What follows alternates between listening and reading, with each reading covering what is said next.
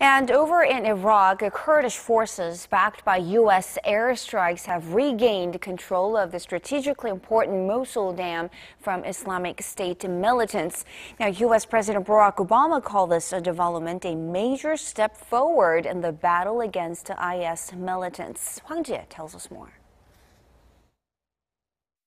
Iraqi and Kurdish forces have taken back control of Mosul Dam from Islamic State militants.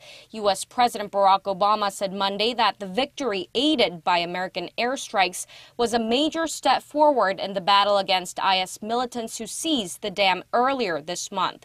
Obama also pledged to continue a long-term strategy to defeat the insurgency.